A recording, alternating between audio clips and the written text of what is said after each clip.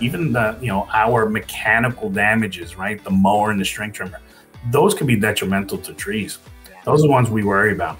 We talked about the mulch being a deterrent. That's the first thing I do when I go to a property. I try not to push and say you need to remove your lawn from the base of the tree, but in reality, it should be. Trees and lawns weren't really meant to be together. If you go to forest, there's no lawns underneath the trees there, right? And so they weren't meant to be in there for a reason. It certainly looks attractive. I love the look, but what happens is we have to service those lawns. We have to cut around them. We have to weed whack, use the string trimmer. And what that ends up happening is creating a wound to the tree.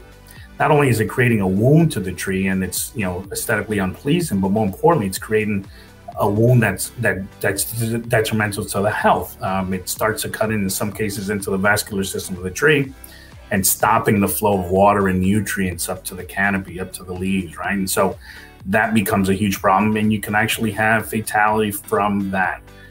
Some trees will not show it immediately, but with time, it certainly can be a huge issue to a tree, detrimental. In some cases, it's almost immediate. In some cases, it could be years down the line. But keeping them away, keeping those lawn mowers, keeping those string trimmers.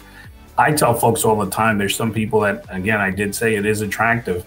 And I just met a client yesterday. And I said the same exact thing. You know what? I understand you're not going to go and do textbook.